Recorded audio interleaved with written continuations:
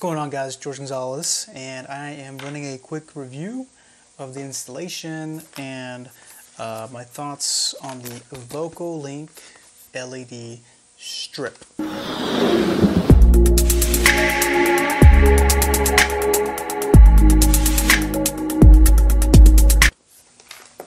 So thanks again for watching, guys.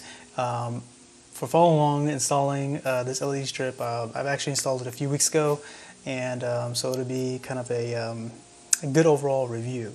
So purpose of this video is not paid. I bought this with my own money, but you know, I'm starting to get into the HomeKit ecosystem, home accessories, things like that. So this channel will be focused on home things, home tech, kind of a techie guy.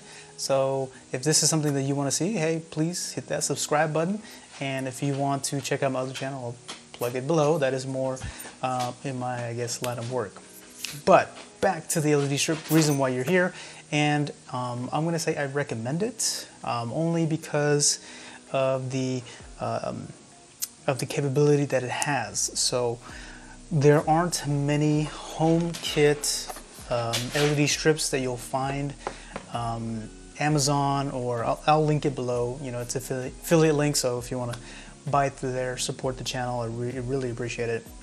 But just Amazon, Home Depot, Lowe's, not too many HomeKit enabled lighting kits. You know, you'll have your Philips Hue systems, you'll have your other brands that are popping up, LED companies that are popping up. But if you want to be in that HomeKit ecosystem and the ease of use that comes with having HomeKit in your smart home, I'd recommend at least starting here. Number one, it is affordable. I believe it's $38, at least when it was when I bought it. And then they do have like an extension kit to, you know, if you need an extra long cable, that is, and I believe another 20 bucks. So I definitely like it. Ease of use is pretty easy. It's in HomeKit. You can change on the HomeKit app. You can change the colors, and you can set up automations and scenes.